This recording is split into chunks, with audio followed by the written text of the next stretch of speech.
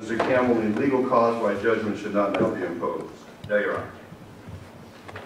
Record reflect that I have read and considered a 13-page probation officer's report dated March the 28th, 2017 by Ms. Herrera. I have received numerous letters from family and friends from both sides. In addition, Mr. Campbell submitted a lengthy letter from Mr. Hearn that I did have the opportunity to read this morning. Mr. Campbell, anything that you've given me in addition to that, sir? No, Your Honor. Mr. Smith? No, Your Honor. All right. Mr. Smith, my understanding is that you wish to have some of the family members speak to the court this morning? Yes, Your Honor. Just one. Please.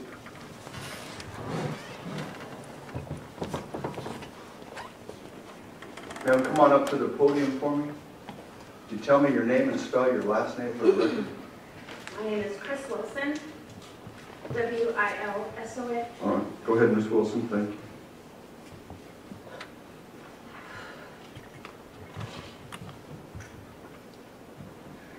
The last 3 years have been a roller coaster ride of emotions.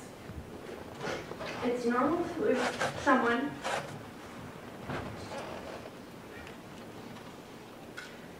but it's not normal to have someone taken from you at the hands of another human being. There's been tears of sadness, tears of pain, tears of anger, followed by bittersweetness of justice. The pain of hurt has diminished with the honesty and admission of guilt from Mr. Hearn. We do not struggle with Mr. Hearn's plea guilt. He has spoke and testified to the truth, and that has brought accountability to all parties involved. Through all of these emotions, I have come to a place of forgiveness for Mr. Hearn. Forgiving is not okaying the actions of Mr. Hearn.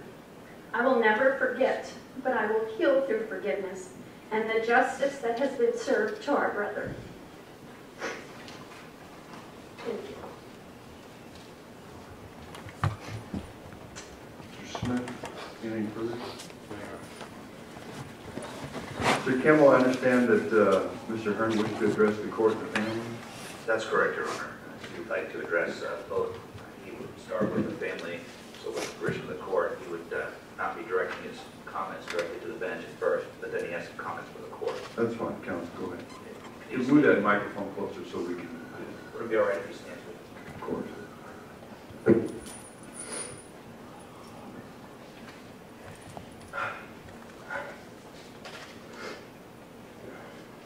I have sinned. I am guilty of choices that have torn awful wounds in many hearts, rippling destructively through so many precious lives.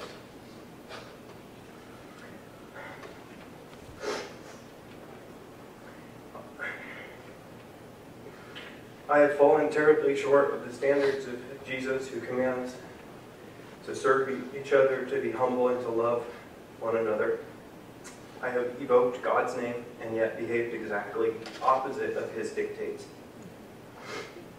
I have sinned. I am aware that for my crimes, anything short of death is really merciful. Yet for my sin, I truly do deserve much worse. I have wept and struggled, searching for adequate words to express my repentance. It seems like saying I'm sorry to you all will never be enough. And so, speaking on borrowed and undeserved breath, I offer you my broken-hearted and genuine apology, knowing that it cannot compare to the grief that I've caused all of you. To Robert's family and his dear friends, I'm so sorry. I'm sorry for stealing your brother, your friend, your beloved relative, and taking your joy from you. I'm sorry for stealing and killing and destroying, for my senseless anger, for my blind violence, and for being so dismissive of Robert's marriage and his life. I'm sorry for the effects of my pride and lust and anger. I'm sorry for the effects that these have caused you in terms of pain and sorrow, tears, frustration, despair, and heartbreak. I'm sorry for my inexcusable involvement with Robert's wife for several years, for being involved in a position I should have never been in, for entertaining such cruel opinions of him, for seeing things through the biased and critical lens of bitterness, informed by a perspective that I should have never allowed, and that culminated in such cruelty and has cost you all really incredibly. I'm sorry for the grief that I caused to Robert's mother that broke her heart.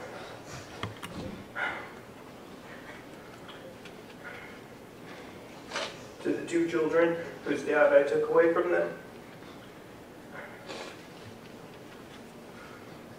I'm so sorry. My own choices have destroyed your childhood, devastated your family, complicated and impeded your future, and scarred your precious young soul. I've dismantled your home and severely hurt your hearts, and I'm sorry.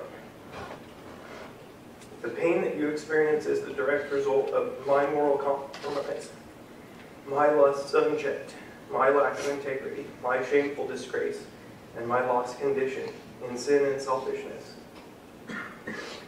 I only say these things to apologize for my own role in this cruelty. And as I ask for forgiveness, I realize that it's costlier than I can fathom. I have caused rifts and divides between families. I've taken every future plan and moment that you planned to spend with Robert and left so many brokenhearted, angry, and stolen from. I cannot deserve your forgiveness. It's far too costly for a thief to deserve it. And forgiveness is so much to ask for a person who's shown so little to others. I'm humbly asking for more than I can even imagine. I do humbly ask for your forgiveness. And Miss Chris Wilson, thank you so much for extending your amazing forgiveness to me. That's serves as a wonderful example to me. Thank you. Your Honor, I do have some comments for the court. I'm thankful for the opportunity to apologize to Robert's family and to address the court, to express my utter remorse for my choices. The mercy that I've been shown is not lost on me. Even isolation and misery is a generous portion of real estate for someone of my offenses who's run afoul of every tenet of organized and compassionate society. Your Honor, I consider the profound impact of my decisions, and I realize that there are many others whose lives are affected and whom I owe heartfelt apology to. I hope for the opportunity to repent to each of these in time. I have been told that this hearing is not a forum for direct or personal apologies, but rather a time to specifically address the court. However, if and when I'm afforded the chance to communicate individually with those I've impacted, I will definitely be expressing my sincere apologies, first to my own family, friends, and parents. The devastation of my sin has dealt to each of them. The devastation that my sins have dealt each of them is compounded by the fact that my selfishness has squandered the investments that they have contributed to my life. I was once made successful, held high on the shoulders of those who entrusted me with their love. I not only wounded them by my immorality, but slighted their generosity by my foolishness. I reproached their love, and I'm sorry. Your Honor, I've also wronged Sabrina in the years that I spent with her. I offered her flattery when I should have upheld moral boundary. I gave her my weaknesses rather than my strengths. I entertained the rationale that made excuses for adultery rather than recognizing its perilous effects on her family and marriage. I contributed to her weakness, tolerating my own vacillating morality, and I'm sorry for making it so easy for her to abandon love. Your Honor, I've offended Sabrina's parents, her family, and her friends. The nature of our relationship, Sabrina's and my relationship, that is,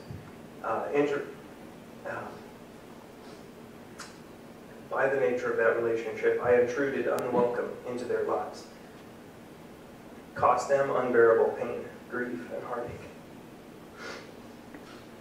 and took so much from their entire family and from all who do genuinely love Sabrina, and I'm sorry for that.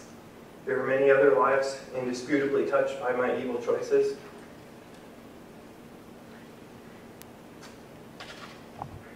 Like ripples on the face of a pond from the falling of a single rock, my fault has reached far beyond those obviously nearest to this situation. The many others include members of the church, those who have borne the blow that my behavior has dealt it, which is a defrauding of the name of those who genuinely do walk in faith, rather than use grace as a means of hiding deceit and malice like I did. My former co-workers and all women and men who faithfully don the cloth of public service, my personal decisions have been a disgrace to their service, and I'm sorry. All of my teachers, advisors, familiar faces, and counselors, my sin is a reproach to their selfless investments in me. To my many students, explorers, medical students, fire cadets, those I taught, who eagerly sought my advice, the years that I spent passionately instructing them are exponentially subtracted by the fissures that I allowed in my own integrity. My life has become the syllabus of a tragic lesson thus far. Your Honor, there are still others, the judges, the jurors, the attorneys, investigators, court staff, journalists, reporters, all of these who've been exposed to my evil while trying to sort through it and make sense of it, each one touched by my wrongdoing in ways perhaps yet untold. There are also many, many women who I've been less than a gentleman with in my past romantic dealings, flatteries, and heartbreaks. Many who in my lack of honor with are at once unrelated to and yet completely related to this case in terms of my lack of morality. Also, there are others, Your Honor, who I may not be provided another avenue to apologize to, yet whom I have dishonored by my brutality. Lawmakers and enforcers forced to respond to my treachery. The communities and counties where I lived, worked, and perpetrated this evil. The state of California, which I have marred by my violence. This great country that I have defaced with far more than just a crime statistic number. And this world that I've burdened with the staggering weight of blood and infringement. To all of the individuals and places affected by my sin, I am sorry, and I seek their forgiveness. Your Honor, there is a profoundly complex multiplicity to this case that a few weeks long trial likely only began to dig beneath the surface of. Hopefully, without sounding too ethereal or detached from the very real impacts of my choices, I can offer you a brief assessment of the nature of my offenses in this years-long affair. My sins are all ultimately an affront and an offense to God, because he who has chosen to suffer, he has chosen to suffer with all who suffer, my victims here, and to acquaint himself with the sorrow and the heartache of all who suffer. My offense against all of you is in truth ultimately against he who suffers with you, because he has written the standards of morality. My crimes and sins are against him, as defiance against the truth of love that God has universally imprinted on human hearts. He calls for love as the highest order of law, and for Christians to be humble and serve the needs and interests of others. My sin was so much about me. He denounces every instance of bitterness or seeking one's own vengeance I was headstrong in ignoring God's laws of love and peace to obstinately, overzealously address a matter that I had no business in at all. I was willing to kill to feel loved, affirmed, and accepted, yet that was already provided for me, freely offered elsewhere by a gracious and attentive God who would never have condoned my avarice. I am without excuse, only repentance and remorse. Yet it's been a process to arrive at this understanding. See, in the 3 months after my crime and before my arrest, I struggled under the weight of guilt, but I did not really acknowledge my sin. In the hours of wiretaps, we heard my cringeworthy attempts to spiritualize wrongdoing. Those prayers and those shady hopes of evading accountability were the natural outcome of years spent justifying and excusing sin while professing some sort of acquaintance with God. Even the attempts at cleaning up the priorities of our lives was a denial of the need to say sorry, to see sin as wrong, as if displays of devotion and reform could be adequate substitutes for genuine repentance, or could somehow demand that God overlook our sins. Of course, that is manipulation of the grace which results from acknowledging and confessing sin. Since then, I've read in 1 John 1 and 2 is speaking directly to this condition. He who says that I know Christ and does not keep his commandments is a liar, and the truth is not in him. If we say we have fellowship with God and walk in darkness, we lie and do not practice the truth.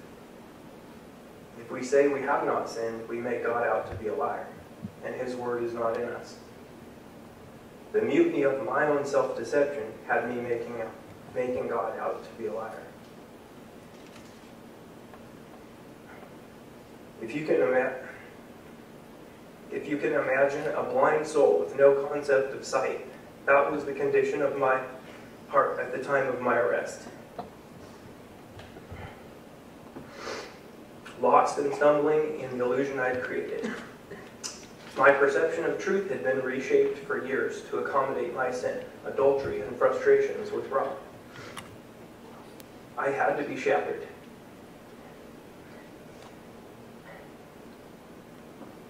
Before I could even begin to comprehend the truth. A crisis resulting in desperate searching for truth. A defining encounter. About 4 days after my arrest, God induced me to face the truth. It meant conflict between the self-justifying reality that I'd constructed and the one that endures eternally. There, broken and stripped of everything, God led me to repentance. It was only as I confessed and acknowledged my sin that I was shown forgiveness and grace. It is written that God demonstrates his own love for us in that while we were still sinners, Christ died for us. And if we confess our sin, God is faithful and just to forgive our sin and to cleanse us from all unrighteousness.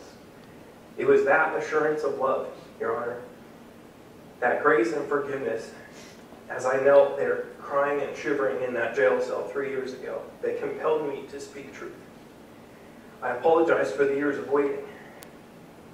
While I mentioned that I desired to speak truth at that time 3 years ago, counsel felt obligated to uphold some very nuanced legalities, especially as I was facing the death penalty then.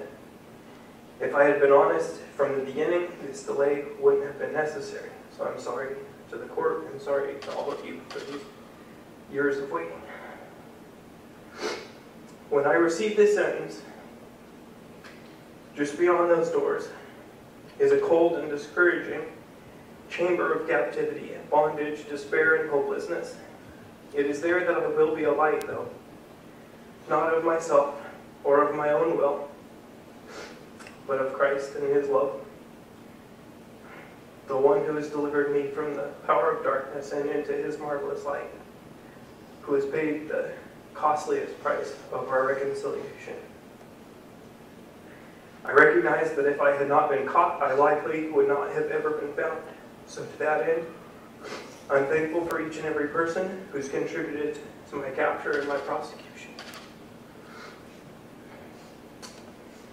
They have been used as instruments in relieving my conscience of a weighty burden that I can't imagine I would have endured well for the rest of my life. Those pastors, chaplains, guards, strangers, friends, saints, angels, all of whom have written me, visited me, prayed for me, loved me, forgiven or extended grace to me, has prayed for my victims' families, who have been kind and generous, I am thankful for. God bless them all for their ministering to someone so undeserving and unable to ever repay them. And now, the grievous cost of my sin is not lost on me, Your Honor, but in daily reminders of its weightiness, nor is the grace and leniency I have been shown. I am at once the vilest offender, yet brought to completely broken repentance and no longer my own. By God's grace I am saved, in Christ forgiven, and though unworthy, by the grace of God I am what I am.